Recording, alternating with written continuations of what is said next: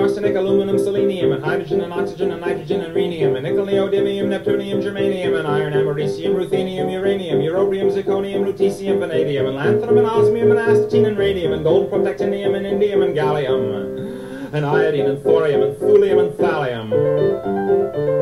There's yttrium, ytterbium, actinium, rubidium, and boron, gadolinium, niobium, iridium, and strontium, and silicon, and silver, and samarium, and bismuth, bromine, lithium, beryllium, and barium.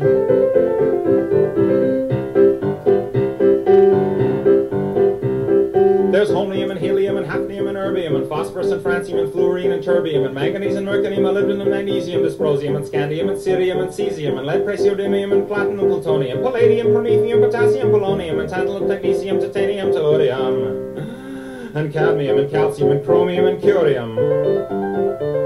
There's sulfur, californium, and fermium, berkelium, and also mendelevium, einsteinium, nobelium, and argon, kryptonium, and radon, xenon, zinc, and rhodium, and chlorine, carbon, cobalt, copper, tungsten, tin, and sodium. These are the only ones of which the news has come to Harvard, and there may be many others, but they haven't been discovered.